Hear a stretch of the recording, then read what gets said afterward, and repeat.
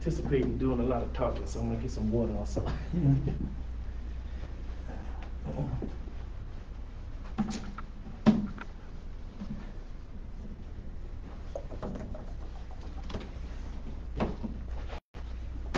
Grab my pen. Thank you. All right.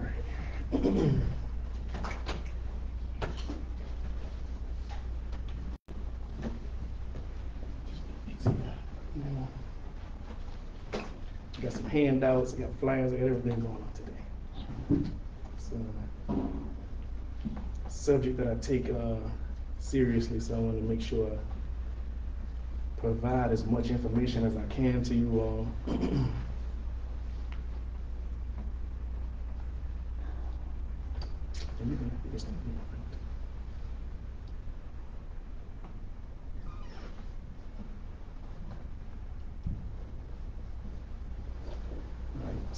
Assalamu alaikum. We start off with Bismillah, Rahman Rahim, the name of Allah, the merciful benefactor, the merciful redeemer. Anything that I say of the truth conveyed today is from Allah Azza wa Jal, and the error that I make is my own. So the topic that I've been advertising somewhat in the last couple of days, in the last week or so, has been on Adam alayhi salam, Cleopatra, and Muhammad sallallahu wa sallam. Hold on one second. I have some issues.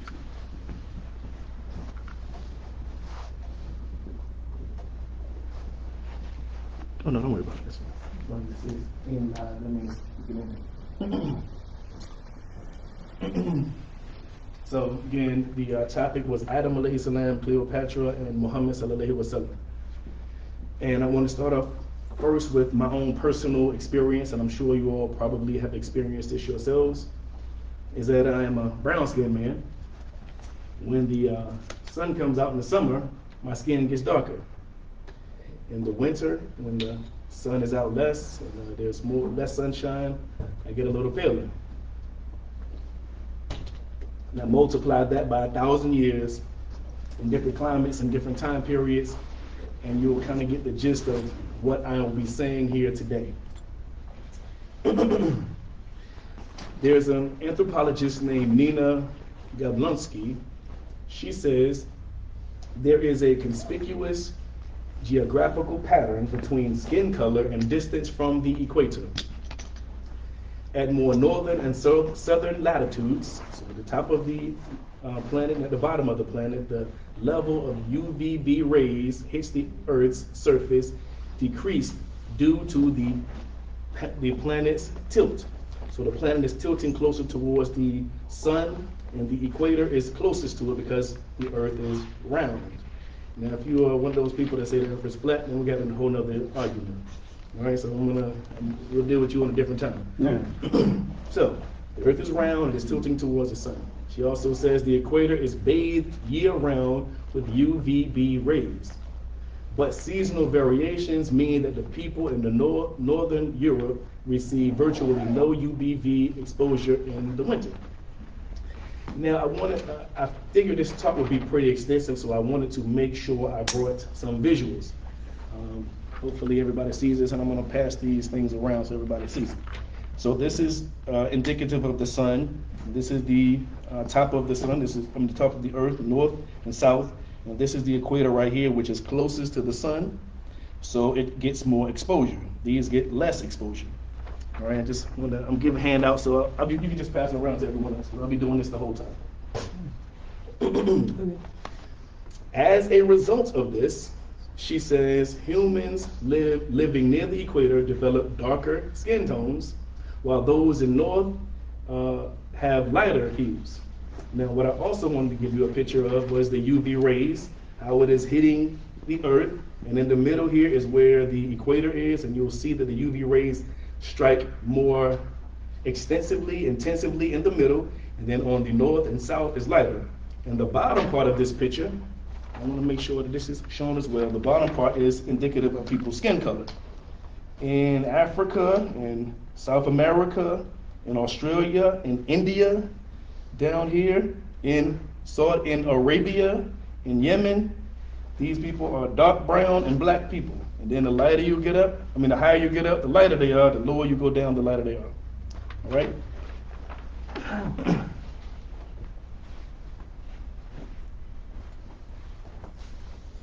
Scientists say human beings came from Africa, probably East Africa, Ethiopia. What's up, brother? You know what I'm talking about here, right? We didn't discuss this, right? The father of us all is called Adam, right? I know this is something that everyone knows, but it's important because even I learned something more just in discussing this. It's called Adam in the Abrahamic traditions. And here is a picture of what, yes? According to the Bible and those that wrote that was blank blank how many thousand years ago? Right. We're gonna get to it, brother. In the picture, here's a picture of Adam according to National Geographic. Now, before I send it to you, I want to make sure you understand that we don't have depictions of our prophets and messengers. This is what National Geographic said he would probably look like, right? And I had pictures on social media of a European person that they had depicting to us as Adam since I was born. This is what National Geographic said he would look like. With a wide nose, wide lips, dark skin, dark complexion, dark hair, coming from Eastern Africa. All right, so this is what they said, their composition of what he may look like. In the Quranic dictionary, the word Adam means to reconcile. It means to be brown. It means human skin. It means human being. It means a person, an intelligent person. It also means brown, and I say dark brown because there's another word for brown in Arabic. It's called asmar, which is light brown. So Adam was dark brown because of his proximity to the sun. I said dark skin, or dark brown, I'm sorry.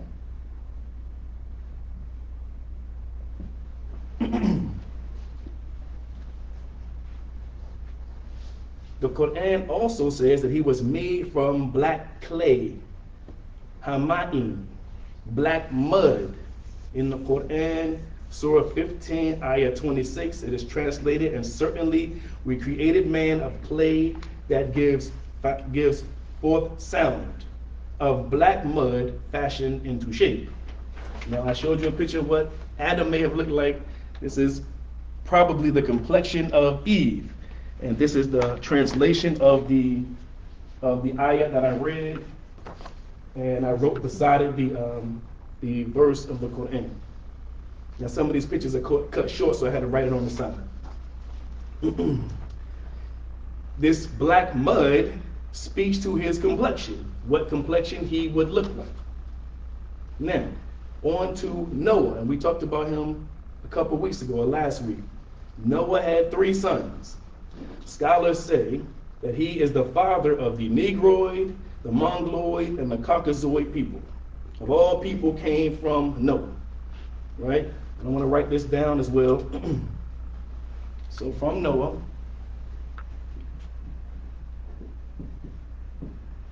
came Ham, Shem, and Japheth. He's a Negroid. I hate that word Negroid, man. I'm going to tell y'all something about that in a moment.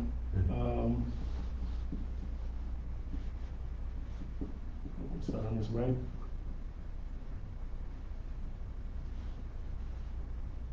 Something like that. When at my previous job, they asked for my birth certificate, and under race, it said Negro. And my HR director is younger than me. He was like, "How old are you? Why does it say black or African American? It said Negro." And he was like, "Well, you were born in the civil rights time." But then, so I always had a negative vibe towards the word Negro. I don't know why. Always, even more so than the N-word. I thought it was like when people said Negro, I thought they were wanting to say the N-word to me, and they didn't say it, so I didn't like that word. Yes. Is that on your birth certificate? On my birth certificate. What state? In Norfolk, Virginia. Right. That's weird. Very weird. So, Ham was the son of Noah, and he's black. He's considered to be the father of the Negroid race, so he's black. As the father of the Negroid race, all of his sons were also black. Let me write down the names of his sons because they are important as well. Canaan, Cush,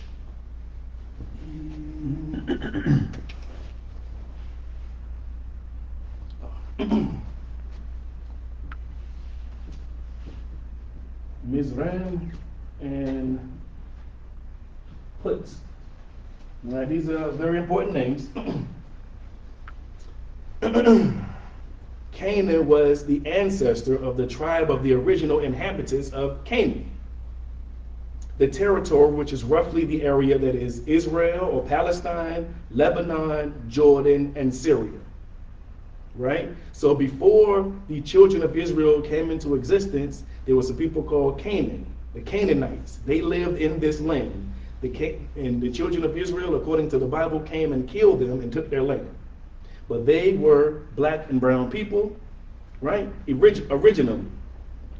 And Cush means the kingdom of Cush. And it is identified in the Bible as Ethiopia and Arabia. You hear me? Ethiopia and Arabia. So also on this is Eritrea, part of Sudan, and Somalia, right? Let me show you a picture. Again, it's cut off a little bit, but you will see the Cushite people are, this is Egypt right here. This is Cush or Ethiopia. On this side right here is Eritrea. You'll also see Sheba at the bottom of here, right? Queen of Sheba is a part of the Cushites. And this is Arabia, right? And then between them is the Red Sea. And that was supposed to be what year now? And what year was, this was about 4,000 years ago. About 4,000 years ago, approximately 5,000 years ago, the Cushite people had migrated to what is northern India. Right. They were known as the Dravidians. Right. I'm gonna get to it. Yes, sir. Yes, sir. We got it there here. I know you know for sure, right? So, Cush means land of burnt face people, right? So if we include the Dravidians, we include the obviously the Ethiopians. No, that's never in dispute. The you go. Okay. Eritrea, obviously, Arabia, Yemen, which was Sheba, were all land of the burnt-faced people, right? Put is also a place in ancient Libya. Put was called Punt, and it was an ancient land that used to trade with the ancient Egyptians. Egyptians called the land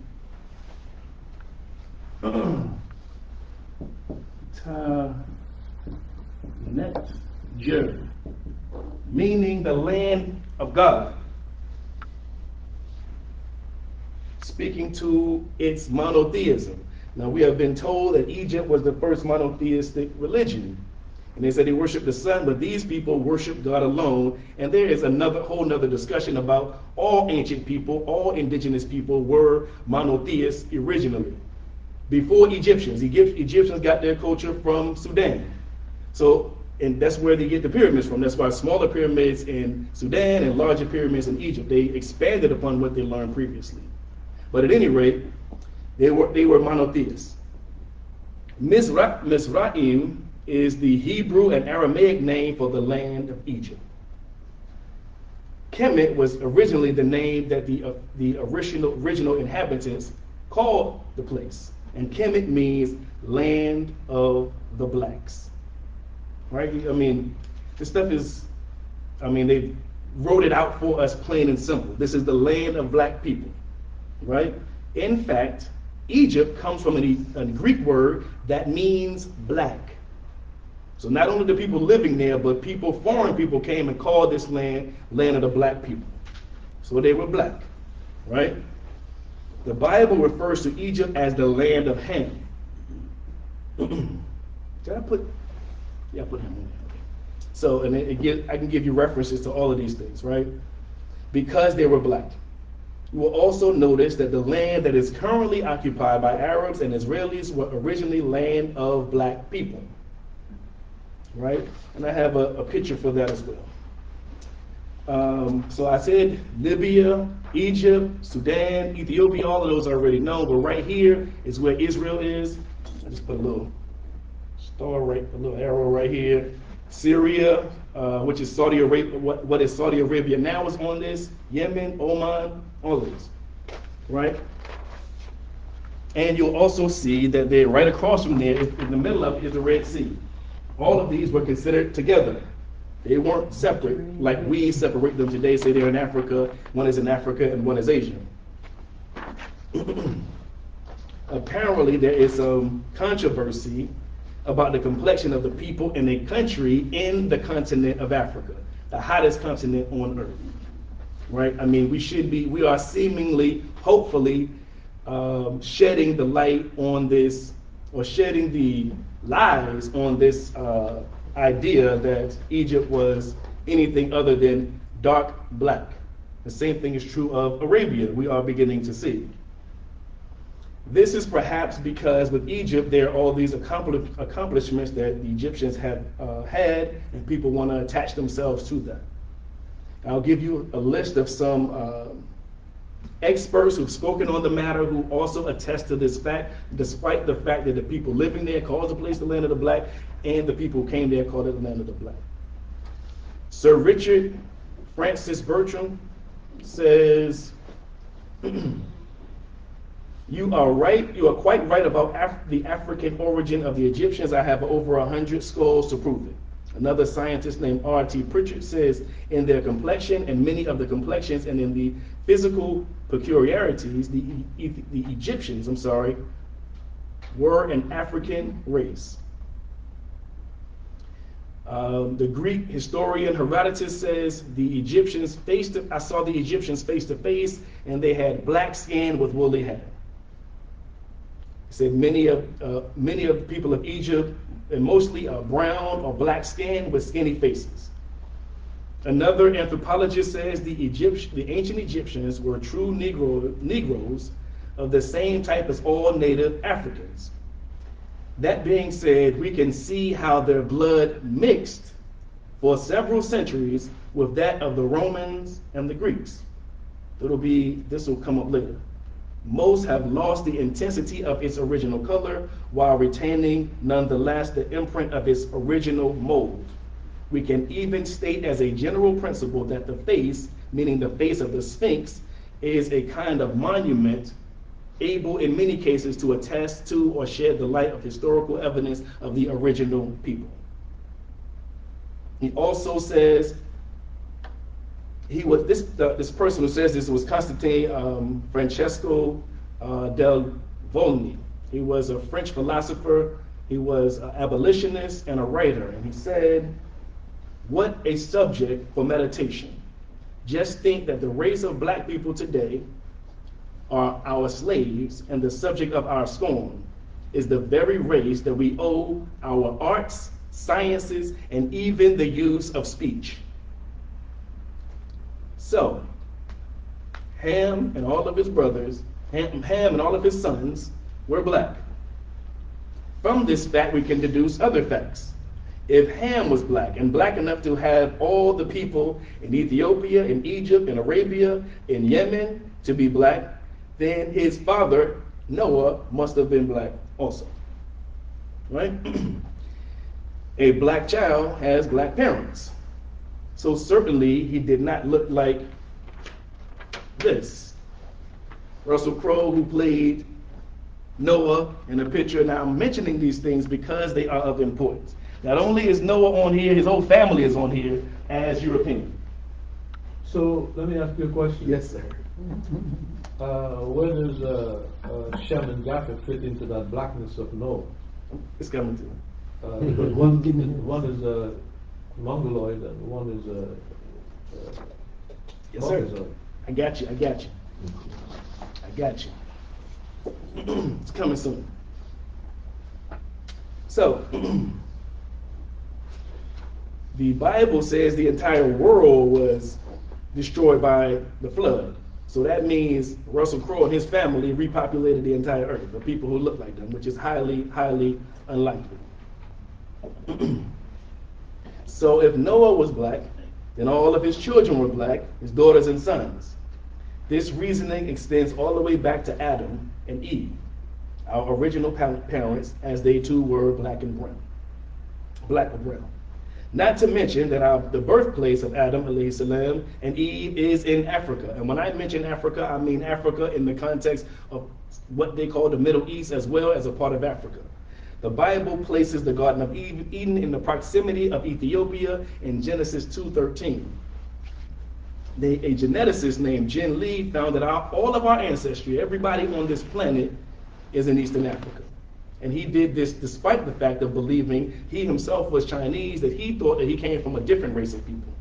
And he went out to test and prove this because the Chinese people, or the people that he was in association with, believed that they came from someone different than everywhere else. Like they were special, but he found out they were just the same. Any issue?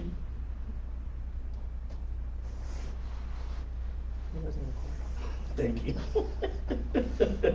It is quite impossible for Russell Crowe and to be born in Ethiopia and to produce all the people that's on this earth.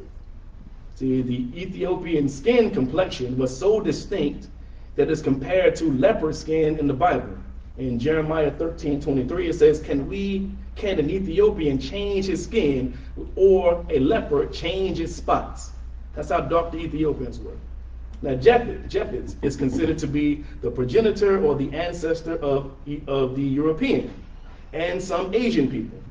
And Shem is the progenitor of the Arabs, the Hebrews, the Midianites, the Syriac Arameans, the Samaritans, and the Assyrians. We must bear in mind that both Shem and Japheth were black. Noah, alayhi salam, was their father, who was black. So they had to be black or brown themselves. That they are the foreparents of Europeans, Asians, and Arabs does not negate this fact. It reinforces the fact that the dominant gene can produce recessive traits, and environment, climate, and diet play a significant role in our appearance. As I mentioned earlier. Assalamu alaikum. We must not think of people of today as the original inhabitants of the land that they currently reside on.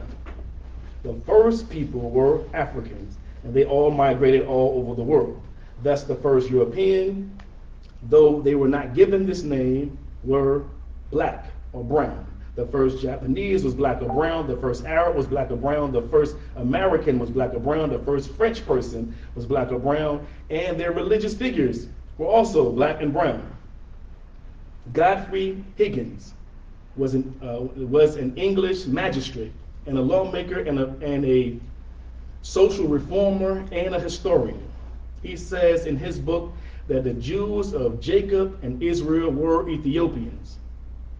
There seems to be nothing improbable in these Ethiopians being the tribe of Jews, the tribe of Jacob and Israel. Now we also know in recent history of Ethiopians saying that they were from the line of Jacob and the line of Israel, and they went to Israel, and it was proven to be the case.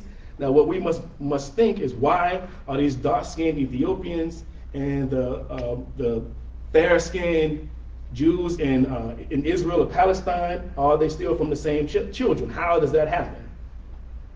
Right? But the Bible says that God sees children of Israel as the children of Ethiopia. In Amos 9:7 it says, are they not as children of Ethiopia unto me, O children of Israel? He used the terms interchangeably. Called them Ethiopians, who are the children of Israel. Now, further in his book, in Godfrey Higgins' book, he says, from India, our black Buddhists at or about the same time was in Syria. He is suggesting that Buddha himself was black. The religion of Buddha of India is well known to have been very ancient. In the ancient temples scattered through Asia, his worship has yet continued. He is found jet black with a flat face, thick lips, and curly hair of the African, is what he says. African historian Sheikh Anta Diab also shares this same sentiment. He says the Buddha was an Egyptian priest. He said this occurred during 525 to 522 before the Common Era, during the Persian conquest of Egypt. Now, I think I've mentioned this already. The Persians, the Greeks, and the Romans conquered Egypt, which will give you some insight to why they are the complexion that they are currently. Sheikh Antioch also continues and says this tradition would justify the portrayal of Buddha with woolly hair. Another African scholar named pbuh, in his book Manifestation of Buddha in Asia, says that the Buddha had woolly skin, and he had black skin and woolly hair. I'm sorry. They all appear to be the Egyptian Nubian priests who fled Egypt. Gerald Macy writes, it is certain that the black Buddha of India was imaged as a Africoid type. Godfrey also says that all the Greek gods and goddesses of Greece were also black. And he also mentions Krishna. In the Indian language, it signifies black skin. I'm going to give you all a picture here of someone, Senegalese model, right? If you notice her skin is very dark skin. The word Krishna means black, it means dark, it means dark blue, and it means all attractive.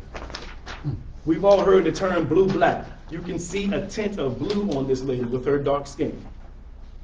Right? So Krishna was also black. But back to Noah. From his son Shem, eventually we get what is called Terah. That's the father of Abraham, alayhi salam. As we found, Noah and Shem were black or brown, so too was Abraham. He and Sarah, which according to the Bible is his half-sister, which means she too was black. They had the same father. They have Isaac, which means he also was black or brown. Let me provide you some points of reference here. This right here is Egypt. This is the Red Sea. This right here is where Israel or Palestine is currently. And as you see, they are connected, physically connected, right? That's why you have all these traveling of Moses to Egypt, of Joseph to Egypt, of Jesus to Egypt, because they all were in the same place. Israel or Palestine was literally connected to Africa because it is Africa. Right below it is Egypt. There was so much travel because they were beside one another. And sometimes when we read these stories, we need to have a depiction. That's the reason why I put this picture out for you. I printed these things for you. I lost ink in my printer because I was printing all this stuff, but I thought it was important. So you see, we have been fooled into believing there's a such thing as the Middle East. It is all Africa, all of it is connected. I have another picture just to show you the same thing. I think we'll be done with pictures for a little bit. But showing the same thing. It's all connected. The man-made Suez Canal separated the land masses, and maps that colonizers made is what they said is Africa, and they said this part is Asia. And we have no reason to accept this, none at all. All of the people there are close to the equator, so they are black or brown. Isaac was black, mainly because he was born in this region about 4,000 years ago, but also because he had a son named Jacob. Jacob had his name changed to Israel. Israel had 12 sons. One of them was Joseph, or Yusuf, alayhi salam. Joseph was sold into slavery in Egypt. And I just gave you all this documentation that Egypt is black, right? And we find that Yusuf must have also been black. He eventually was raised into a high position. His own brothers came to visit him to ask for provision, ask for food. They did not recognize their own brother because he looked just like them. He looked just like the Egyptians, which means all of the children of Israel looked like the Egyptians, and so did their father Isaac alayhi salam and his mother and father Abraham and Sarah. And according to the Bible, Abraham alayhi salam was the father of the Midianites, with a woman named Keturah as their mother. We find that Moses, or Musa alayhi salam, his father-in-law, Jethro, was a Midianite, meaning Abraham was his forefather. Thus, Jethro was black. Excuse me. Moses' wife is described as a Midianite and as a Cushite. And I showed you all the pictures. Midia is where Sheba is, and it is encompassed in the Cushite people, right? So again, these people were black people. Also, the Quran mentions the Midianite prophet Shuaib. He was considered an Arab who was undoubtedly black or brown. The Prophet Muhammad sallallahu alaihi wasallam said he saw Musa and he was tall and Adam, meaning dark brown with curly hair. And Moses was from the children of Israel, which were black or brown. He lived with the family of the Pharaoh, and he was indistinguishable from them because he looked just like them and they were black or brown. One of his miracles, Allah Azza wa Jal mentions, it describes in the Quran, is him putting his hand into his cloak and it coming out white. That wouldn't be a miracle if he was white already. He was a black or brown man. As an Israelite, David alayhi salam and Suleiman alayhi salam were black or brown. Suleiman married the queen of Sheba, who the historian Josephus says was the queen of Ethiopia and Egypt. Other historians also realize that she ruled across the sea, across the Red Sea of Yemen. So because Arabia and Yemen were a part of Africa, she too must have been black or brown. And also, and it is no dispute that the sage Luqman was an Ethiopian. 1,500 years before Musa alayhi salam, the Bible says Joseph and Mary, two Israelites, fled to Egypt to hide from King Herod. Wouldn't a white couple with a baby stand out amongst a black population of Egyptians? Clearly they had the same complexion as the people in Egypt, which was black or brown. The prophet said he saw a man with brown, Adam, skin, and his hair went down to his shoulders. If Jesus or Isa alayhi salam, he said it was Jesus or Isa alayhi salam. You know, the same man that they describe as having woolly hair and the skin like bronze. Now there are hadith, authentic hadith, which say that he was also white or red. Which one of these will we believe? One of them, at least one of them, has to be incorrect. I'll leave it for you to decide and to decide why someone would say or put this in the mouth of the Prophet Muhammad sallallahu alaihi wasallam that someone in this region was white. Now on to Cleopatra. On May 10th, in about 3 days, Netflix will premiere a docudrama called Queen Cleopatra. The series will have an African-American woman named Adele James portray Cleopatra.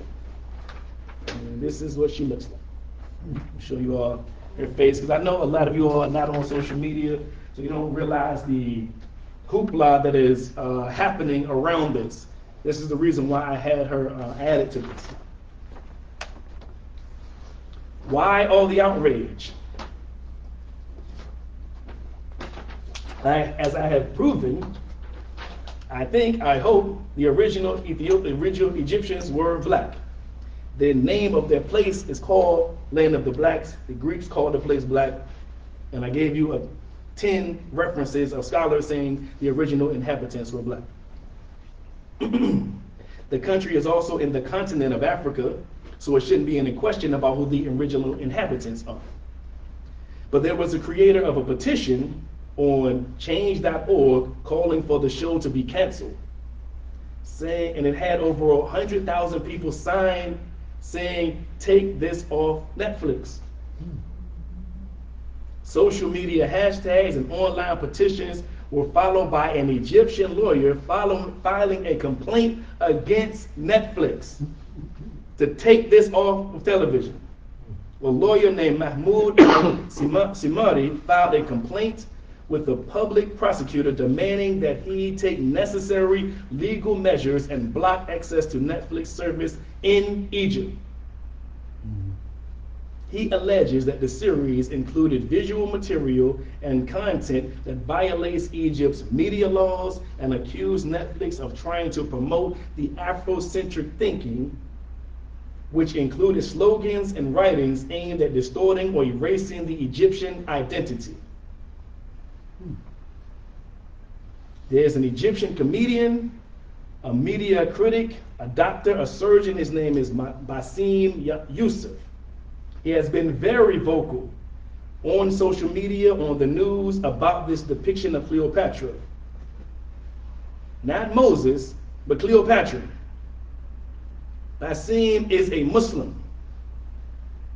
He has also accused the comedian Kevin Hart and the Afrocentric movement of continuous cultural appropriation and falsification of history. I don't know if you all know this. In February, Kevin Hart had a stand-up, supposed to have a stand-up in Egypt. It was canceled because of backlash over an alleged joke that he gave about the racial composition of Egyptians. Bassem Youssef was on Piers Morgan's show talking about this and talking about Queen Cleopatra, the series. He alleges that him and Kevin Hart and the other Afrocentrists are saying that their ancestors built the pyramid.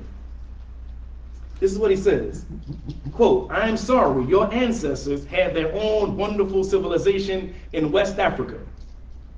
I want you all to remember that he said this, West Africa, right? Yusuf also says the Afrocentric movement was appropriating my culture, calling the people of Egypt of today, despite their skin tone, they call us invaders. Is what he said. We're calling, Afrocentrists are calling them invaders. He said, this is not about black or white. It is about the continuous cultural appropriation and falsification of history that has been done by the so-called Afrocentric movement. He continues, the Afrocentric movement started this last century as a way, in good intentions, he says, to teach African Americans about the rich history of West Africa, the great empires of Benin, Ghana, Senegal, and Mali. Right? Again, he's mentioning these places for some reason.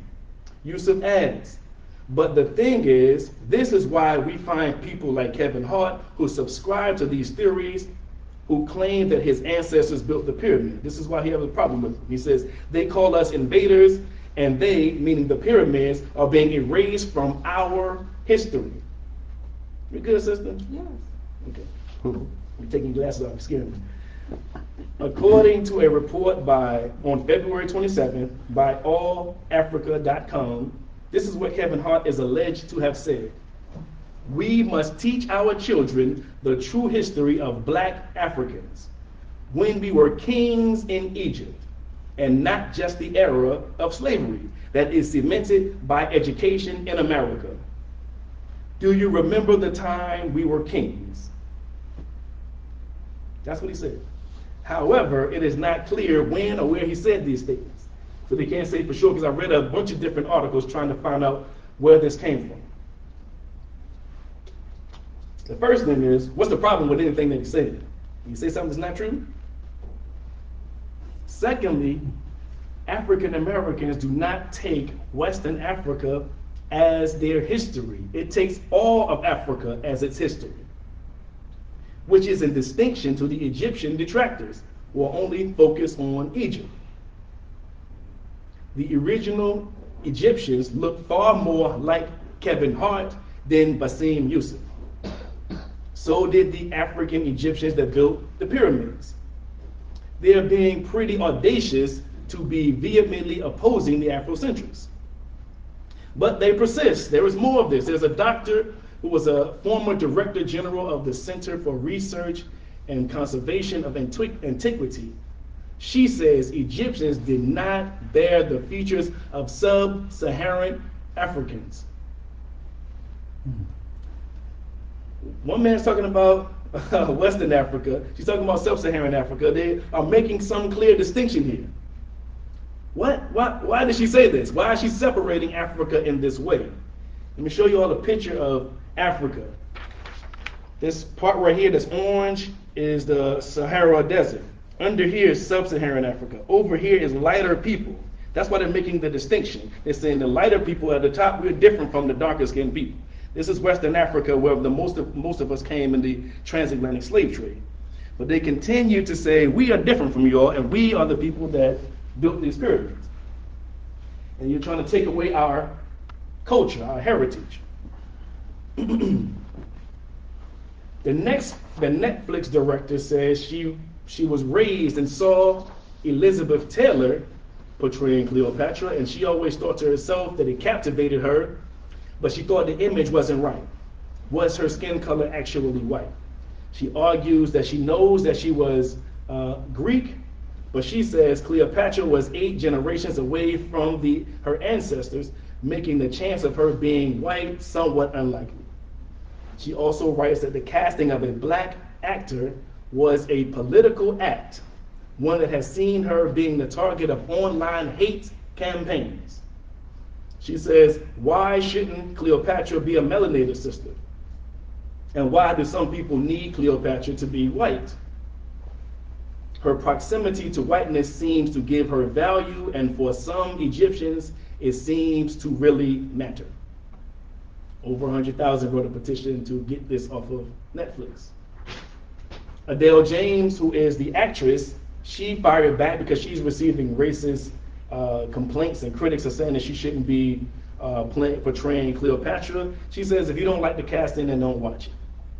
My question to you all is, was there equal outrage when Elizabeth Taylor erased their history? My son here was watching me prepare for this. He said, I want to see what Cleopatra looks like. I said, that's who portrayed her in the movie.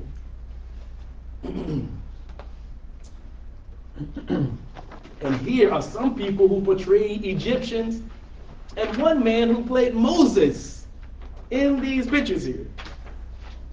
I didn't see 100,000 signatures and people complaining about getting these people off Netflix or off of TV.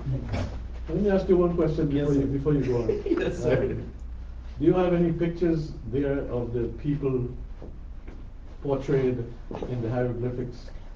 I don't. Or the meta? I don't, but you definitely can get those. You're right. That would be a really a plus, because then showing all these pictures is good. Right. But also proving the point that you're making would be to show what the Egyptians themselves Look like. who had painted their own pictures Of themselves, right? Well, they already call themselves black, but just to, like you said, the picture is worth 1,000 words. Just to fortify what you're saying, that Absolutely. would be more, would be appropriate. Not that these are not appropriate. Right, I know what you're saying. You know. Absolutely, they'll be more impactful. Yeah. I was trying to think of all the pictures that I could see. I'm telling you, I had to go back to Walmart and get some more ink so I can print these out, because I wanted to. You should ask me, man. I wanted to hammer down these points. So, where am I at now? So, where was the outrage, right? This is a picture, astaghfirullah, of Moses and the Pharaoh. A movie done 9 years ago, right? 9 years ago. Where was everybody upset about this? Where was everybody want to get this off of television? Were these people erasing Egyptian culture? And there is a prophet portrayed in this as a European American. The actress that played Wonder Woman did receive backlash for her rumored portrayal of Cleopatra. They never did the movie because she was Israeli. I'm not sure which is worse, an Israeli Cleopatra or a black one. Somebody's going to cause some outrage, but not the one when they're played by a standard European. But here's the truth of the matter. The famous queen, crowned Cleopatra the 7th, reigned from 51 to 30 BCE as the last ruler. After her death, Egypt became a Roman colony. The truth is, she was not African. She was not Egyptian. So the Egyptians crying about her portrayal and erasing her history is preposterous. She was a Macedonian Greek. The Greeks ruled Egypt before the Romans did. Greeks are white. Egypt was ruled by Romans and Greeks. That is why they look the way they look today. Here is Khalil, what Cleopatra looked like according to a coin during her time. This is her right here, and this is Mark Antony beside her. Her ancestors were Greek. They even married their siblings to make sure they had pure bloodlines. So it is possible that someone with pure Egyptian blood came into the line, but it's highly unlikely. So most likely she was European.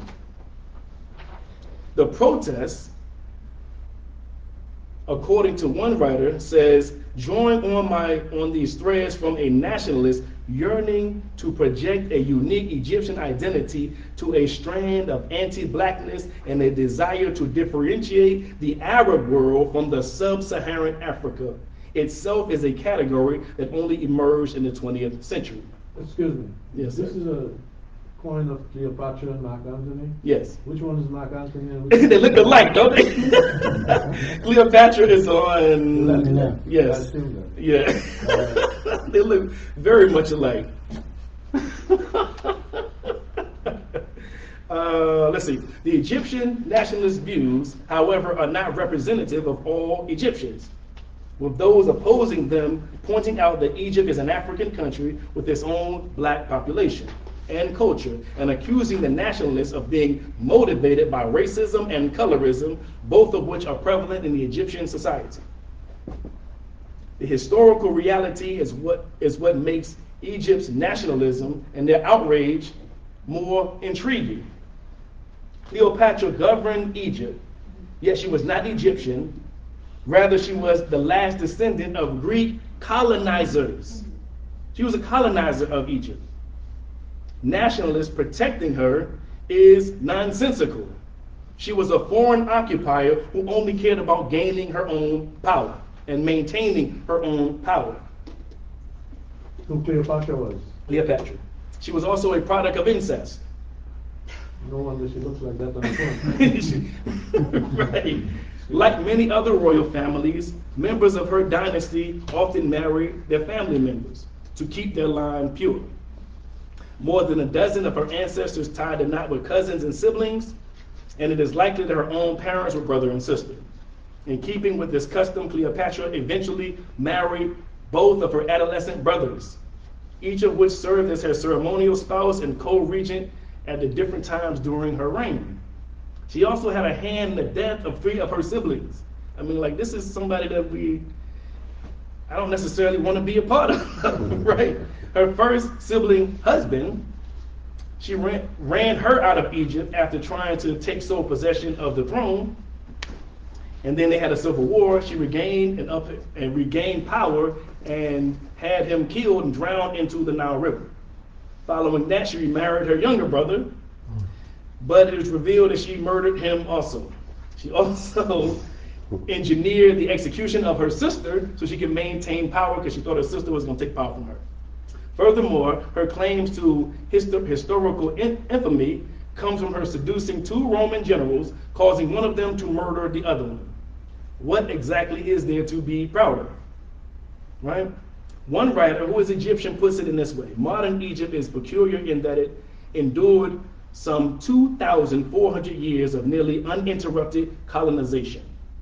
Not only are those years lumped together with the rest of Egyptian history, proclaiming 7,000 years of civilization, but none of these occupiers seem to trigger the appropriate feeling of hostility that they deserve.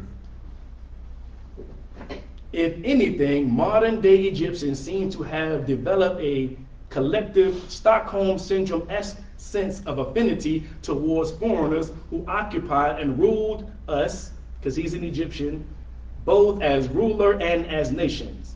This affinity shows its face in many Egyptians' pride in white ancestry, whether Ottoman or West European in origin.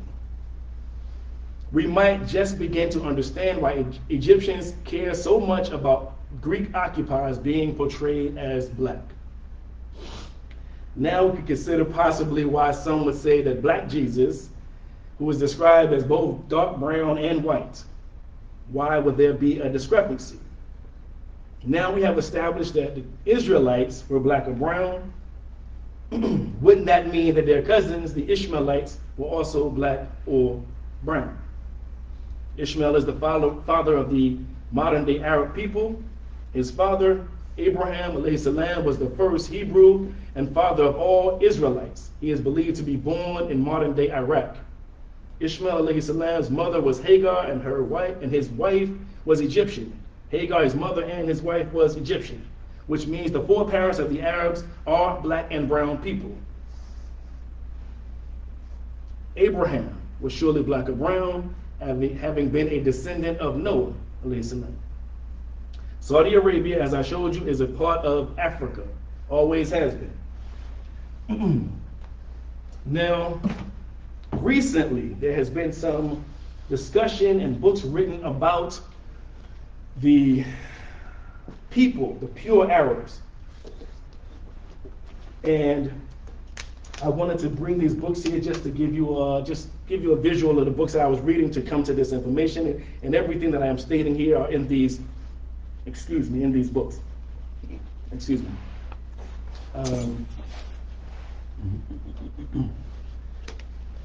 The first one I want to show you is Blackness and Islam, written by Imam Dawood Walid.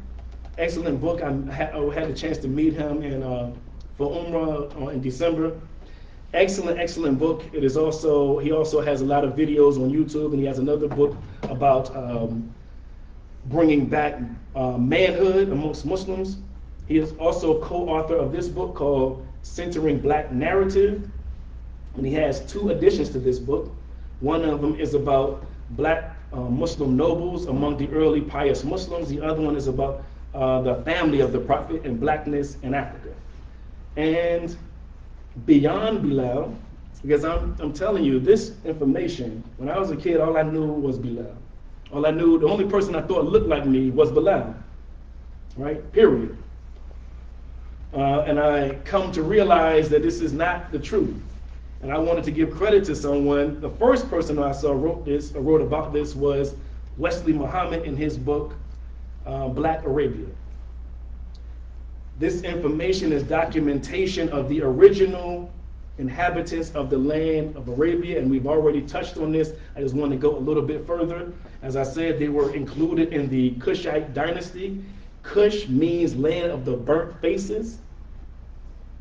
So the people that lived in this place were described as having burnt faces. All right. Ahmed ibn Abi Sulaiman says this: anyone who says that the Prophet was black should be killed. The Prophet was not black. I just want to give you some warning before we get into this. This is somebody that said. And how long ago this person said this? This is right after it's right around the time of the Moors in Spain. And so a little bit after that. That is how long after the Prophet? Yes. How long after the Prophet is the Moors in Spain? 1,000 years? Maybe. So I can't give you a right answer. Yeah, but I'll find out. But yes, it's hundreds of years later. Absolutely. Well, he's saying that, so I was thinking he was right there with him, right? We're going to get to it, brother. He'll get to it. Habib ibn Arabi says it is disbelief to alter his description and its details. The one who does that openly is an unbeliever. He is to ask for repentance. The one who conceals it is a heretic and is killed without being asked for repentance. Wow. Pretty strong words, right? It seems. That means I'm well done. Well, he's just fanatical. What'd you say? That dude must be fanatical. He want to kill somebody just because they say they think the prophet was from a different race. Apparently, some people were saying that the Prophet Muhammad sallallahu alaihi wasallam was black. So many people, and it was so prevalent that this brother had to declare a proclamation to execute people for saying He's radical. But we're saying that now. it. Yes. The battery wants to run out. Huh? All right, let me pause for a moment. That's why I'm saying I'm well dead. We're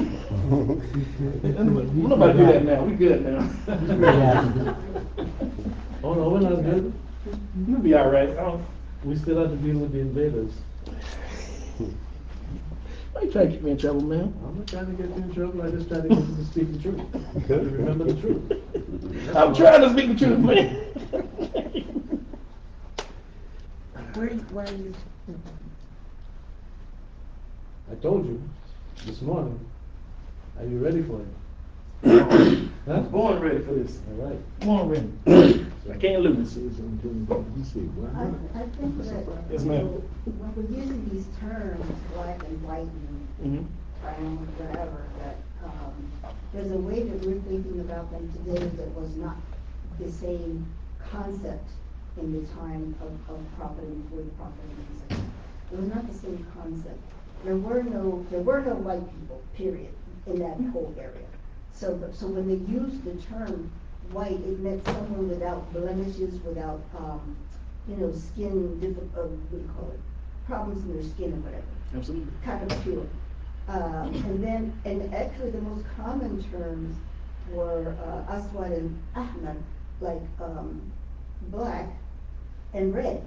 So, but black was not I don't know, it seems to me that the way we think of black today, we put everybody, no matter what tone they have, people will say, I'm black, and so the way that people think about it today is not the way that they were describing it and thinking about it at that time. That's all.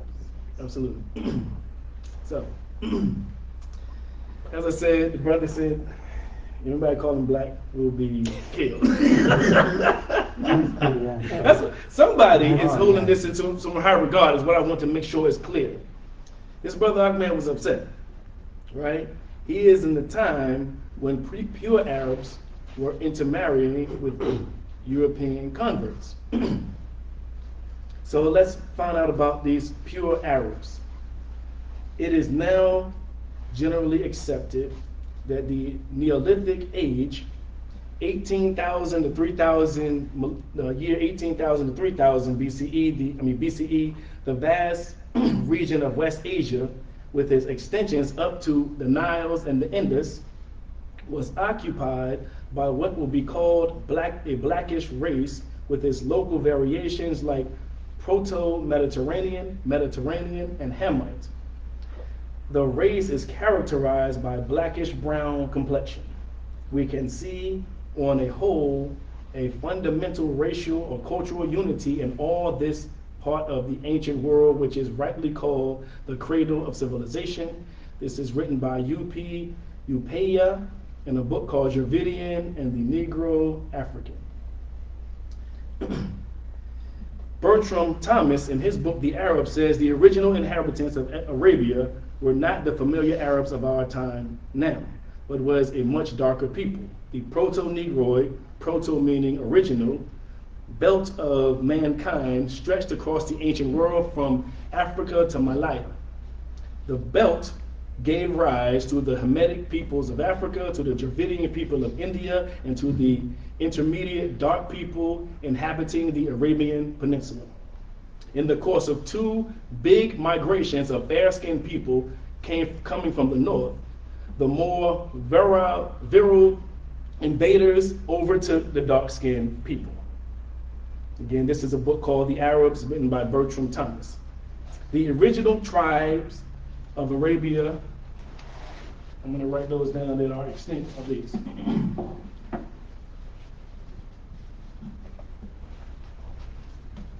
just like, and I didn't know this. This is some interesting things just when you do a bit of research. Excuse me, I didn't know, like they have the 12 tribes of Israel.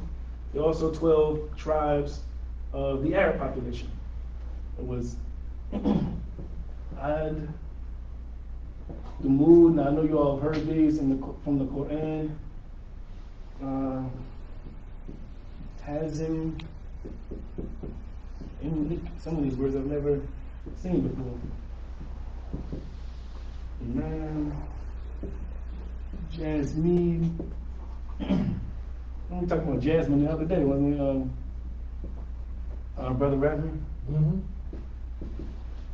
Abil.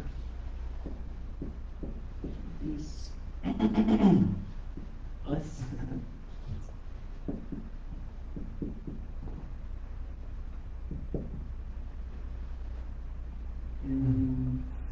That's good. 1, 2, 3, 4, 5, 6, 7, 8, 9, 10, 11. 12 of those original tribes of Arabia. And they are extinct today, similar to how the children of Israel are. The tribes are scattered around them, pretty much extinct.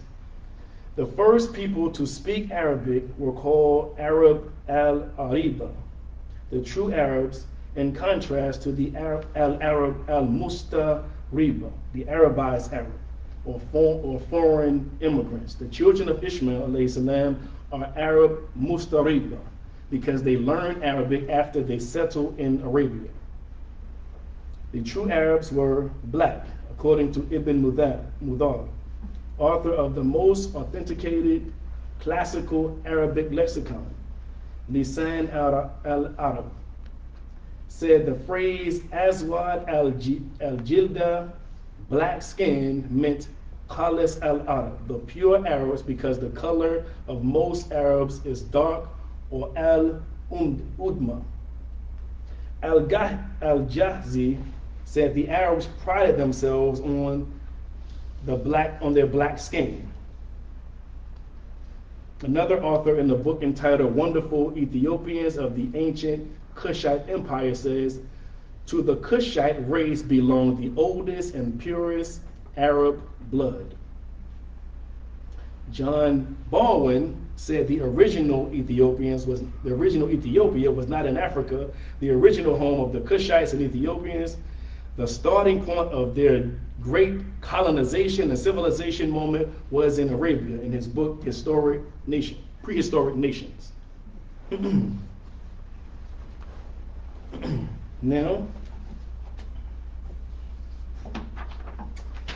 we see in this picture depiction of Bilal on top of the Kaaba, and you see these people down here. This is why when I was a child, I only thought the only people that looked like me was Bilal. Now I know there can't be any depictions of the Prophet, but we've seen depictions of the Prophet still, and they look nothing like me, or you, or any of us. The great thing about what the sister is saying here is we all consider black or brown, and we all have lighter or different shades. But Ethiopia means burnt face. The Greeks spoke of two people of burnt faces. One of them was on the west of the Red Sea, and one of them was on the east of the Red Sea. So Ethiopia and Arabia was called people with burnt faces. In the Old Testament, the name Cush belongs not to the Africans, but to the Asiatic Ethiopia or Arabia, according to Charles Foster in his book, The Historical Geography of Arabia. The Prophet Muhammad ﷺ had a dream. He saw black and white sheep following him. The white sheep were so numerous that the black ones were almost hard to notice. Abu Bakr radiallahu anhu explained the dream. He said, the black ones are the Arabs. The white ones are the non-Arabs who were converts to Islam after the black Arabs. They will be converted in such large numbers that the black ones will be not noticeable anymore. Black Arabs. Right? I did not hear this word growing up as a child. I had no idea. All I saw was a picture of Bilal, and I saw a picture of who seem to be people who look like the Arabs of today. But white Arabs white non-Arab converts are Persians, the Byzantine, which are the Romans, and the Turks. The black contribution of al-Islam or to al-Islam is not restricted to Bilal and to the Africans enslaved. Because even when they were writing the books there, I found out about Sumayya, that she was the first person who was a martyr. You found out she was a slave. You found out all these people who, whenever they're discussing an African or someone who seems to be of the same complexion as me, they find out that that person is a slave. But the black Arab was the main character during this time. The most important tribe in Arabia was the Quraysh. Allah Azza wa Jal named a surah after this tribe. Historian Robert F. Spencer, you all right? It's frozen on Facebook. Don't worry about it, it'll be all right. Says it is said that the Quraysh explained their short stature and dark skin by the fact that they always carefully adhered to marriage in their own tribe. Al-Jahiz, in his book entitled The Boast of Blacks Over Whites, he says the 10 lordly sons of Abu Muttalib, which is the grandfather of Muhammad sallallahu alaihi wasallam, were deep black in complexion. Abdullah ibn Abbas, the great scholar of the Tafsir and the cousin of the Prophet Muhammad sallallahu alaihi wasallam, was described as very black and tall. Abu Talib and his family were more or less black. All of these are descriptions that I get out of these books explicitly. And he is the uncle of the Prophet Muhammad sallallahu alaihi wasallam. His son, Ali radiallahu anhu, is described as Shadid al-Udma, intensively dark or jet black. Ali is the cousin of the Prophet Muhammad sallallahu alaihi wasallam. I wonder why this man was so upset about people saying that the Prophet was black. The clan, the tribe that he came from was black. Right? Prophet Muhammad sallallahu alaihi wasallam's complexion is described in some places as white or abyad.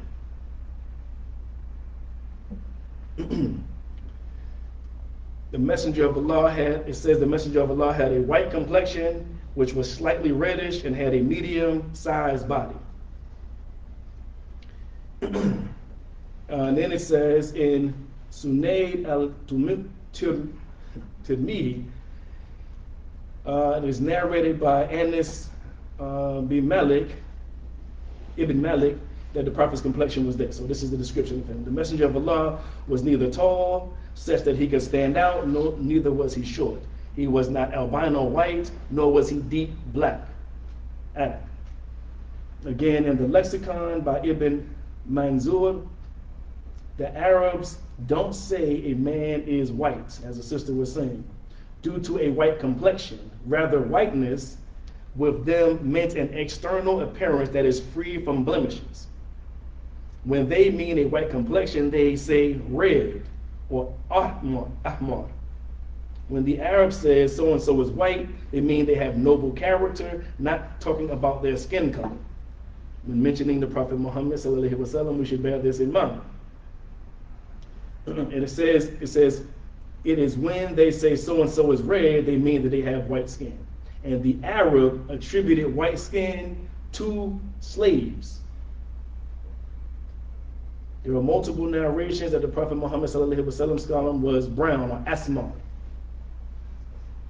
One narration says the Messenger of Allah was again average height, neither tall nor short, brown in complexion, his hair neither curly nor straight, and when he walked he had a sway. Adam means brown, so does asmar. In this book, Beyond Bilal, Mustafa Briggs talks about this. And Adam is blackness in human beings. Blackness that supersedes or surpasses brown. Blackness into jet blackness is what Adam is described as, not whiteness. The prophet says that Moses was intensively brown. When he talks about the narration, that's what it's Asham Adam, intensively brown. Another one says that he is black like the blackness of a crow. And the Arabs of the time were the same. The black skin of the red skin was very rare amongst the Arabs. The same way it may be amongst people who we consider very light skinned. or a very light-skinned person, and we know why people are light-skinned today. It would be the same reason why they were light-skinned then. What's that reason? Due to slavery and into mixing with races. I just want to be clear. Yes, sir. Yes, sir. My understanding is different than, you know. Is it? You know it's the same, man. You just want me to say it.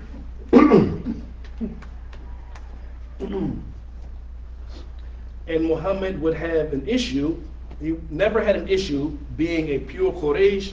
If he had red skin, perhaps they would have said, maybe you aren't a pure Arab.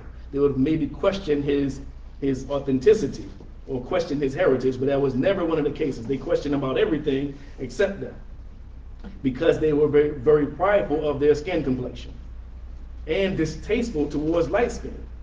Most of the slaves at that time had white skin, contrary to what we may envision today. Another writer from the University of Chicago says, anyone familiar with the Arabic writings in Syrian and Iraq and Iranian historians up until the 14th century, 700 years after Muhammad, knows that this is also their depiction of the early pure Arab clan of Arabia, the Arabian Peninsula, darker or blacker than black ink, no shred of white on them except their teeth. The irony of history is that early Arab-speaking historians and linguists made a distinction between the Arabs in Arabia and the fair-skinned people in the north. And contrary to what we find, in fact, in our time today, those called Arabs looked down condescendingly on fair-skinned population at the time. Of course, today, due mainly to slavery and conversion of people to the Arab nation, the opposite is thought to be true. So a red or pale-skinned Muhammad would be an anomaly, an oddity in 7th century Arabia. He would have had no problem to be a proud black Arab.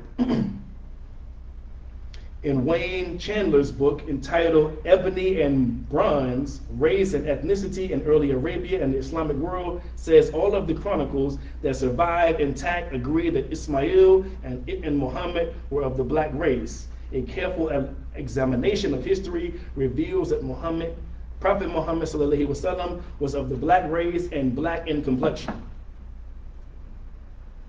Umar radiallahu anhu, who directed the army to the Byzantine Syria, and the Arabs defeated the Byzantines in Syria, which fell down upon the Muslims' hands. In that same year, the Muslim army conquered Persia. The Persian king fled, and they were besieged and conquered by the Arabs at that time. It wasn't long before the entire Persian Empire was conquered, and the Persian king was robbed and killed. Uthman killed in 644.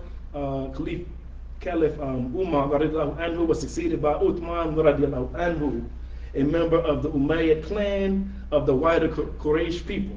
Upon the death of Umar, Ali radiallahu anhu got to the throne. This divided the Islamic community into what we have today of the Sunni and Shiite division. With the murder of Ali radiallahu anhu, and one of the members of the Umayyad clan established himself as the Caliph, and he would go on to establish the Umayyad dynasty. The Umayyad dynasty was only pure Arabs. They was the only people that could hold high positions. This led to a great dissatisfaction between the non-Arabs. The Umayyad dynasty failed. And I'm going to write this down because I want to make sure this is clear. We were studying this in class also. This was the tips to do. So the Umayyad dynasty said only pure Arabs can be leaders.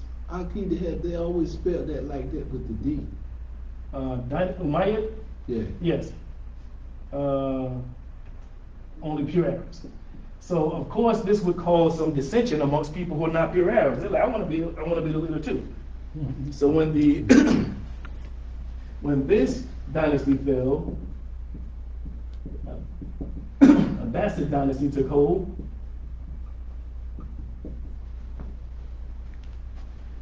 And those people that were complaining got a chance to be leaders.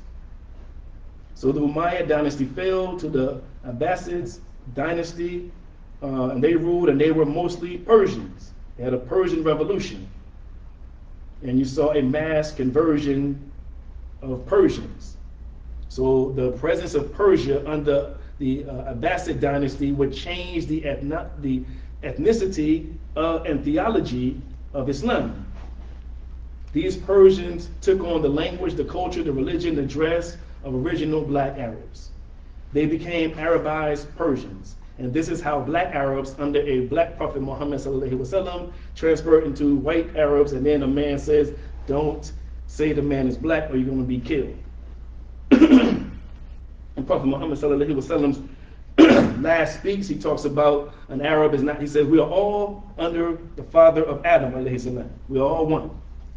There is no virtue of an Arab over a non-Arab, no virtue of a non-Arab over an Arab, no virtue of a white over a black, and vice versa, except in your righteousness. The Prophet said he came for the black and the red. The black again is mentioned. The Arabs, the red, are considered people who had fair skin or white skin. In a book called The Study of History, it says primitive Arabs in the Umayyad dynasty described themselves as swarthy, dark skin, and the Persians or the Turkish were ruddy people, meaning red skin or white skin. I'm going to skip a little bit. Now he goes on into the intermarriage served to submerge the original distinction and increase the number of conquered, having adopted the religion and language of the conqueror, took to assuming the identity of Arabs themselves. Now I wanted to also mention about the Hashim, the clan that is part of the tribe of Prophet Muhammad ﷺ. The Hashemites. They were black according to physical description in skin tone and complexion and in hair texture. This is from Imam Dawood Walid in that book, Blackness and Islam. So blackness and Arabness are seen among the Hittites, whose Arabness is not in question. They were insulted, but they were being insulted for their blackness around this time of the Abbasid dynasty. And one poet is responding back to them, who is of the Hishemite tribe. And he says this, he says, you insult the descendants of the Prophet Muhammad ﷺ due to their blackness, while they are pure Arabs with black complexion. However, you are blue-eyed. The Roman people have embellished your faces with their color.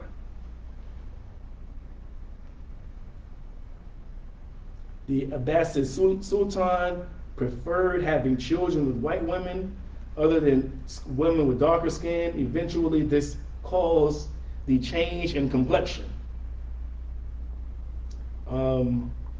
Another historian says because of his dark complexion and Islamic faith, the Moors became in Europe a symbol of guile, hate, and evil. They have this written in Moors in Antiquity. Chancellor Williams has a book called The Destruction of Black Civilization. He talks about the Muslim invasion of Egypt. He assumes that these were white Arabs in the year 641, but they were black Arabs. This point needs to be stressed because there were Arab Coptic Christians that saw the black Arabs as liberators from the Roman rulers.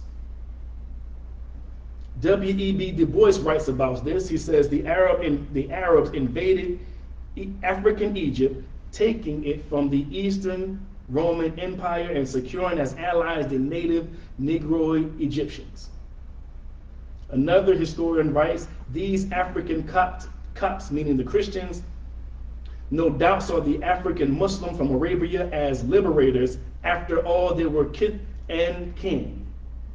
They saw the Roman Christians as invaders, just like the comedian said, and the African Muslim as liberators. The Muslims, again, did not attempt to convert these these Egyptian Copts. So,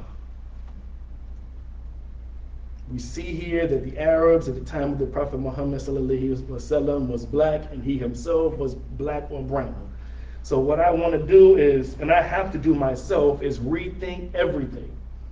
I was telling a brother the other day that even though I know Jesus is not white, because images are so powerful, that's the reason I printed this, is because that white image still stays in my mind despite the fact I know it's not true. There's images not of the Prophet Muhammad ﷺ, but images of Moses, of Adam, of Joseph, everyone. And my son asked me about somebody, I just popped it up. He asked me about Adam. I popped it up and just see what it says Adam looks like. Right? So those things, not only that though, but everything that we think of, all of the prophets in the Bible and in the Quran that are explicitly described, and most of the Sahaba look like us, black and brown. Bilal was not the only one, not at all, not even close. Why did Allah Azza wa Jal do this? There was over 124,000 prophets and over 313 messengers. But he mentions to us the black and brown prophets and messengers. Tell me that Allah Azza wa Jal did not know that we would be enslaved and impoverished and colonized and demoralized, mocked and ridiculed in every way, in every corner of the world up until today. Everywhere we go, we are downtrodden. You see the downtrodden of dark-skinned people all over this planet. Allah gives us these examples of prophets for a reason, to pull us out of the depths of darkness into light and to take everyone else with us. Some may say, why is this important? It doesn't matter what color Adam looked like. It doesn't matter what color Moses looked like. It doesn't matter what kind of color Abraham looked like, or Jesus looked like, or Prophet Muhammad ﷺ looked like. It does not matter. As soon as it comes to light that they look like us, color does not matter. It mattered when they were white. It mattered when they thought Jewish people were white and Arabs were white. Muslims love the truth. The truth will set you free. Truth stands out clear from falsehood, even if it is against yourself. The truth is, it is for us to say, the black and brown people of this earth, to say that color doesn't matter. We have that privilege now because they look like us. Give us that time and privilege to say, Allah Azza wa Jal sent messengers to every nation. But the ones that we know of, the ones that we name ourselves after, look like us. We can and we will be fair and just with this truth. You know, that's what people are afraid of. That once we get in power, they're going to we're going to do them like they did us. To be clear, I am not saying that black people are better than anyone else. But I am definitely saying that it's quite impossible that we are less than anyone else. God loved us enough to highlight specific prophets who were black and brown. I have always had the question in my mind of why Allah Azza wa Jal continued to send prophets to the children of Israel. Moses, or Musa alayhi salam, calls them stubborn, stiff-necked people. We brown people are hard-headed people, but we are a God-fearing people. We have had the longest relationship with Allah than anyone else on this earth. So we have had more opportunity to violate His will, but also to redeem ourselves. Now again is the time to redeem ourselves, to get ourselves right with this world and right with Allah Azza wa Jal. Piety, knowledge, and love of Allah, love of our family is our culture. It's our way, it is our tradition. It is tried and true, and Allah Azza wa Jal perfected it. It is al-Islam. So now you have to reprogram your mind to see the people that you read about in a new light. Sometimes that light will shine bright on the black and brown skinned people. Other times it won't.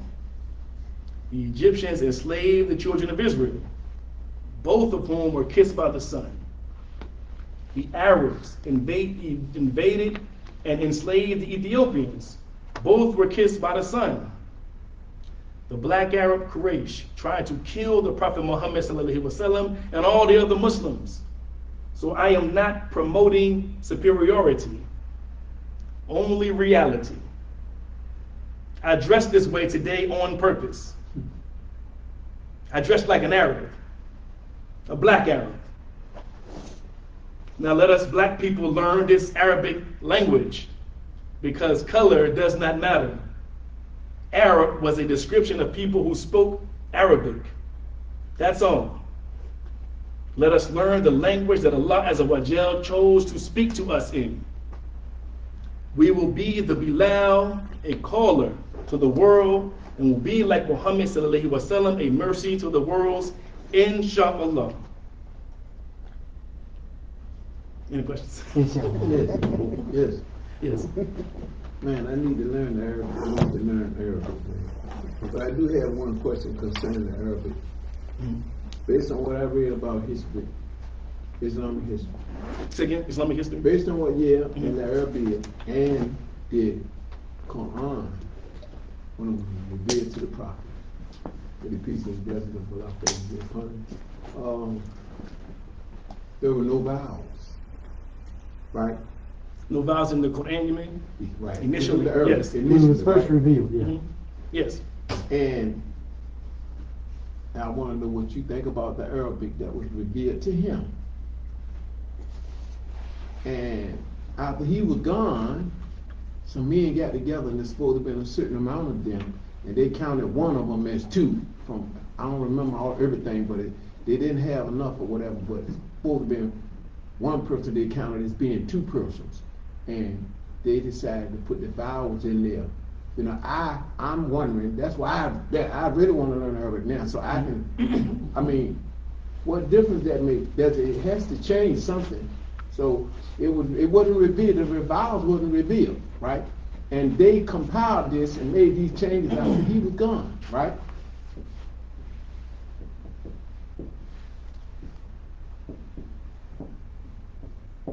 First, the Quran means what? What does Al-Quran mean? To read. The recitation. I got my Arabic teacher back there.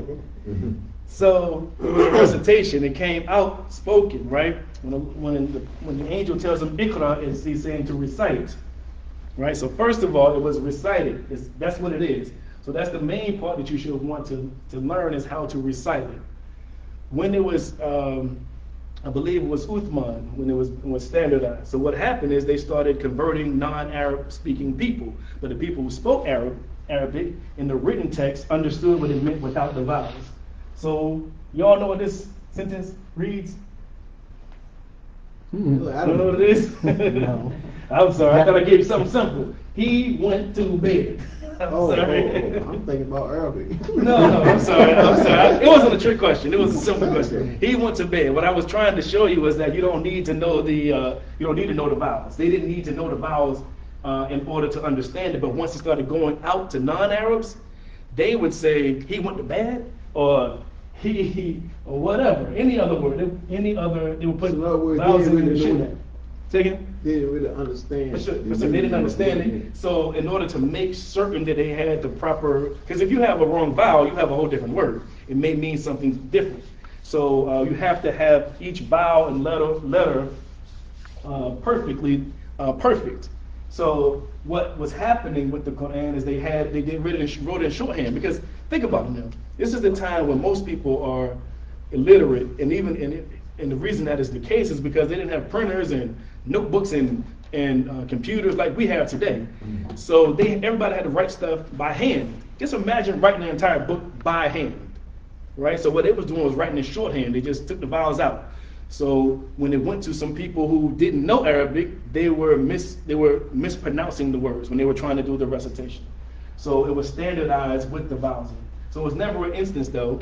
Most of the people knew it by recitation, because almost all of them, about 95% of them, were illiterate anyway.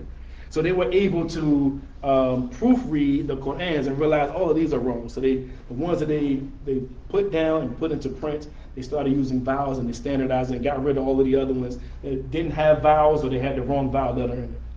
And they actually got rid of the original one. The original, no. Well, you can take the vowels off if you Right. can read it. Oh. So, You can take the vowels off if you can read it. as far as I remember, there are 4 copies of the Quran now in different places. I can't remember exactly where they are right now, but they are. You're able to go still see those. Excuse me, still see those. But again, the significance of this though is, and I was trying to tell the sister last week. I hope I did a good enough job trying to articulate why learning Arabic is so important, because the way Arabic is and the trilateral root is it helps you to always, the language that Allah chose made it a language that cannot die. You'll always, if you know the 3-letter roots of any word, you have an understanding or a gist of what it means. And it's unlike most other languages. And it also, you also use all of your vocal cords when you are reciting this Quran. In English, I mean, I know my teacher right here can attest to this. I still say ra instead of raw, right? Because I'm so used to saying words in this English manner, but you have to use your entire vocal cord system in order to say these words. So there's some vocal capacity that you have that you're not using. But also what I wanted to highlight was this is an African language. Another point is that Musa came from Israel, right, to Egypt. Then he went, when he ran away, he went to Midian, right? It's on the other side of the Red Sea. He was speaking to Jethro's daughter, and they didn't say there was an interpreter.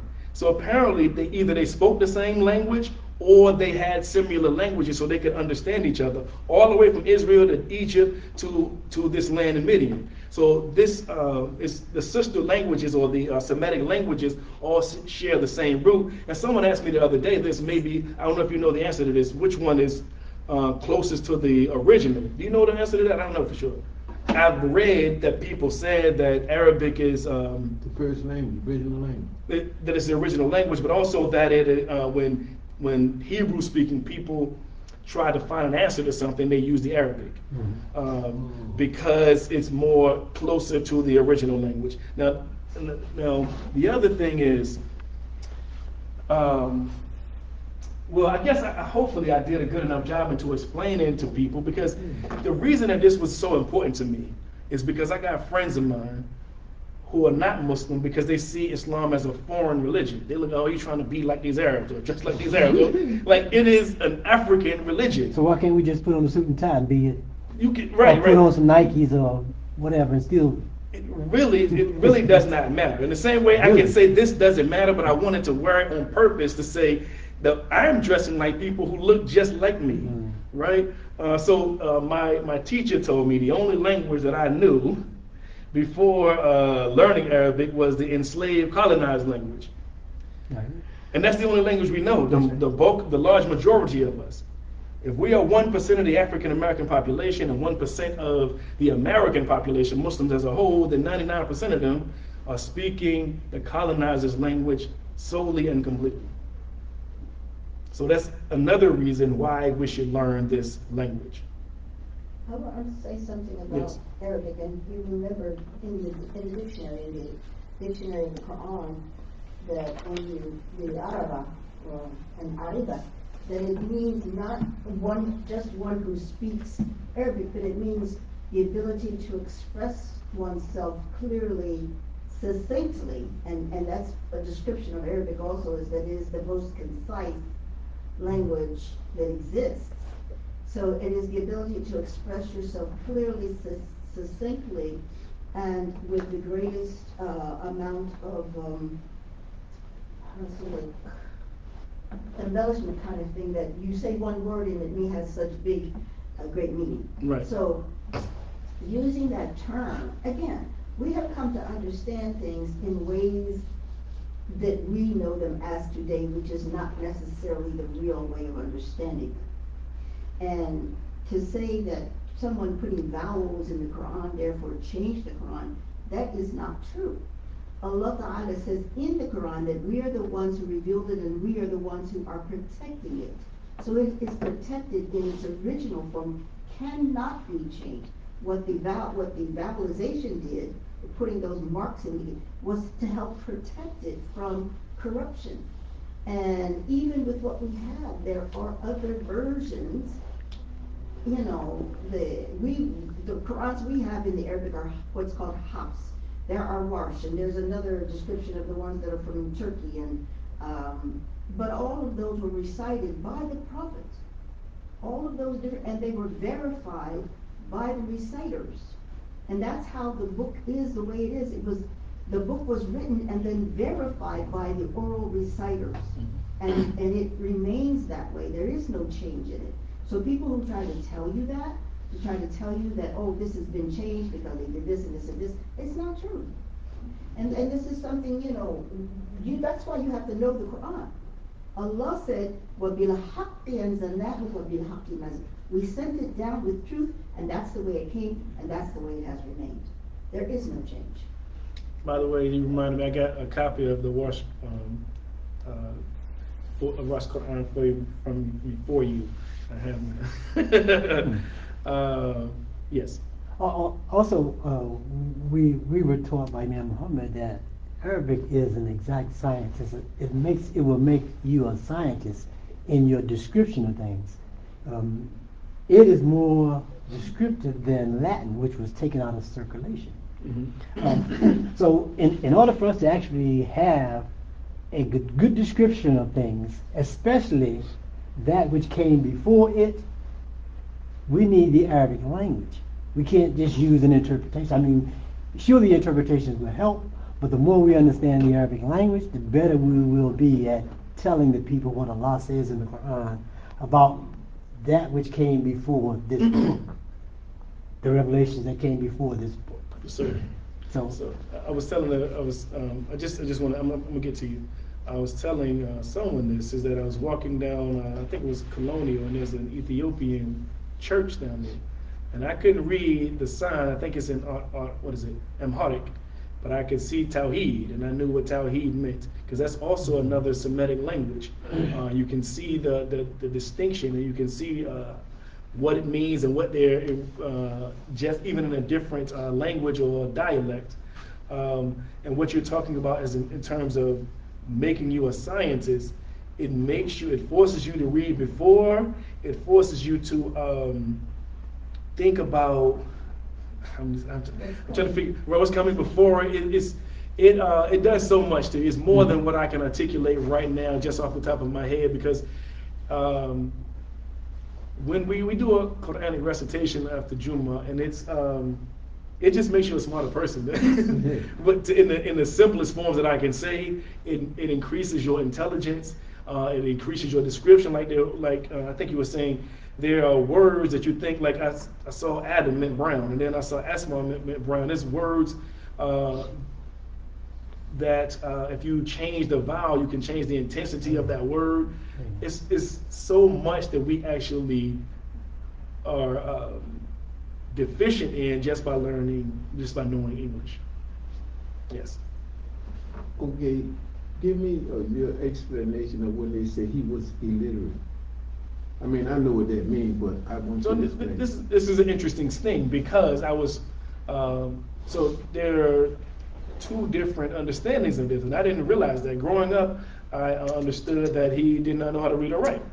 And then I found out that there were Muslims who said that not that he was illiterate, like he didn't know how to read and write, but he didn't have knowledge of Scripture. That's it.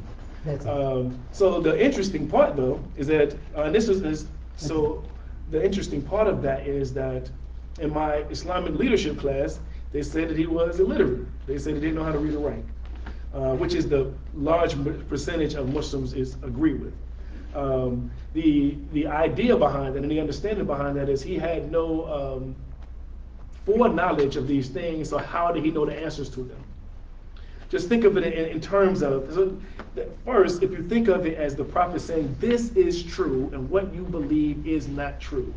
If I do that to you right now, if I say, that's not a black shirt you got on there, or that's not a bow tie you got on there, I'm already putting you on the defense. You're already thinking of how to get me back, right? Or what you're going to say in response to me. Now he is saying, what you believe in is not true. This is the truth. He says, oh, people of the book, Moses or Ibrahim alayhi salam was not a Jew or Christian, right? And they were like, where you get this information from? right? And then you find out, he says, Jesus was not crucified. What you believe in is conjecture. He definitely was not crucified. Just imagine somebody saying that. Listen, I wrote a book called Jesus Wasn't Crucified. I was on Waterside at Afron Fest. Nobody wanted to buy the book, but they want to know, well, what happened here? Explain to me what happened.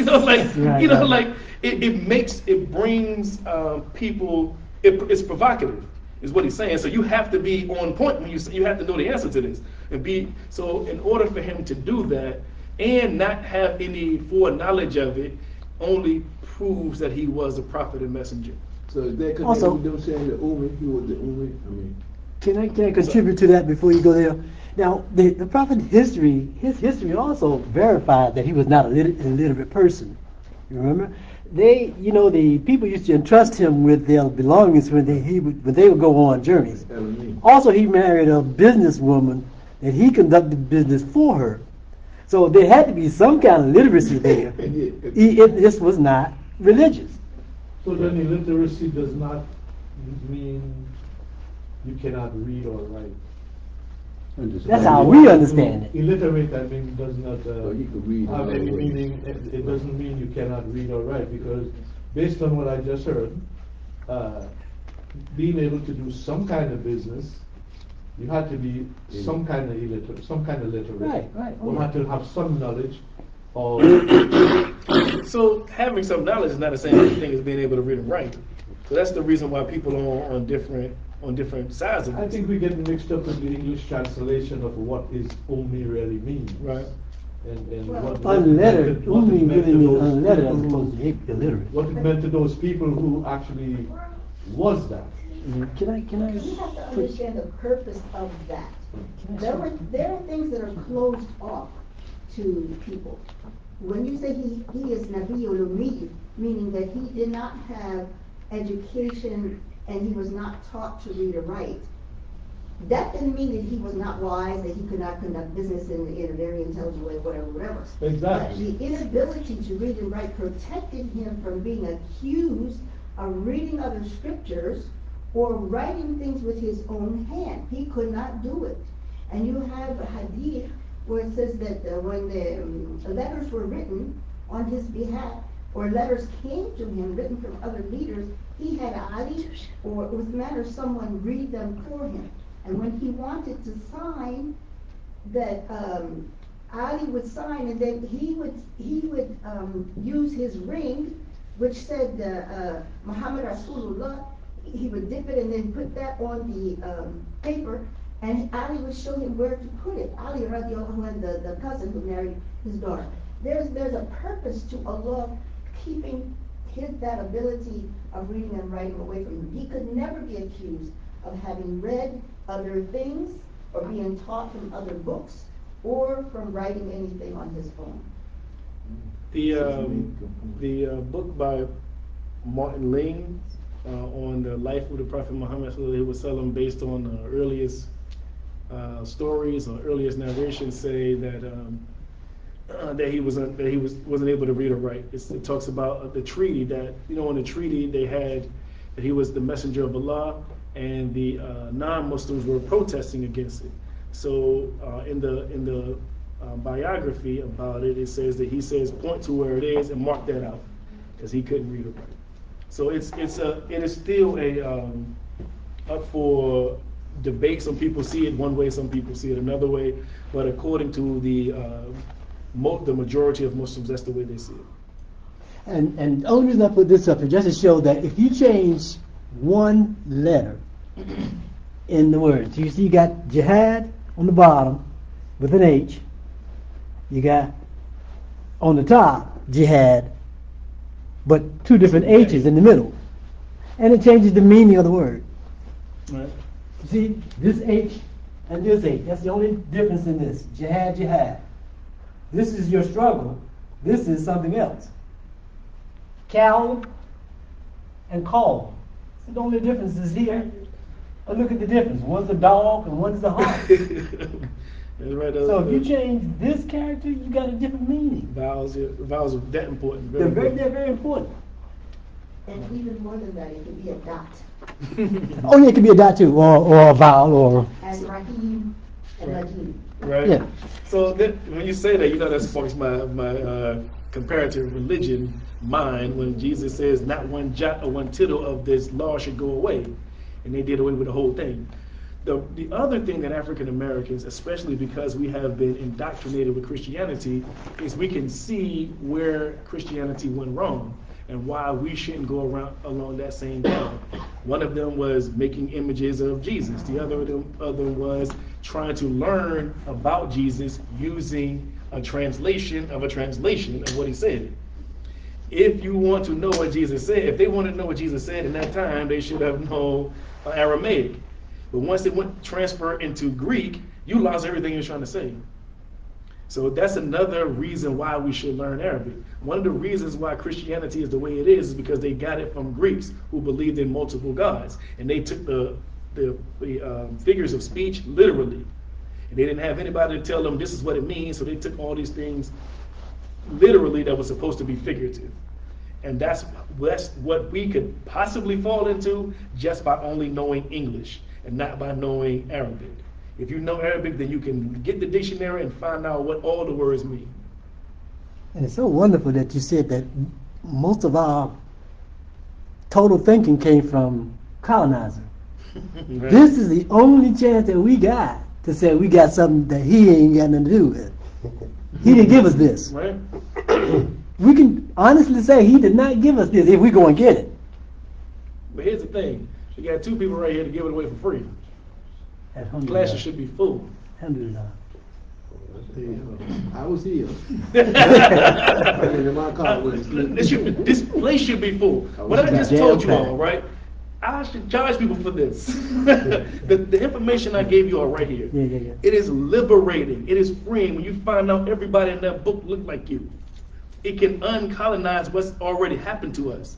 But they're going to go around looking at the basketball game and concerned with whatever they're concerned with. These books weren't free. And they took a bunch of time for my family. I read them and I told you all this because they're important to me. And I think they should be important to everybody.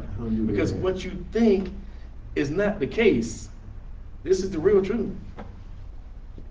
And a lot tells you if you can find them, if you can produce a surah to match it, do so.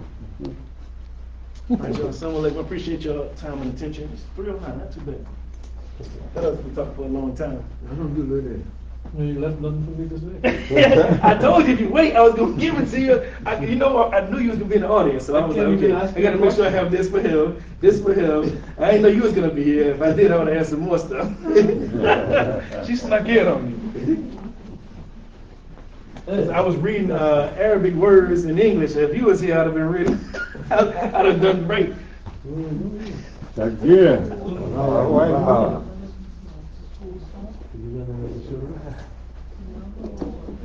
I was telling her, I said, man, you know the brother. Who? Abdullah, yeah, I was telling him about the Arabic class. John coming to the Arabic class. Yeah. I said, okay, you know you back. He wasn't. I don't know, but I was telling him that, I need to learn it. And I told him, he asked me what was I going to do today. I think he wanted to try to get me to come out there to the flea market. I said, man, I'm going to the masjid early.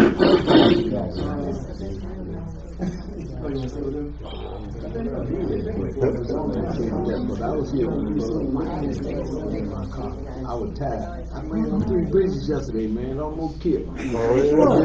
My colleague is going to give everything. And they wanted something. Give it for sure. I couldn't. If I did everything, would have been 8 hours. Stole your car. I knew what he was going to do.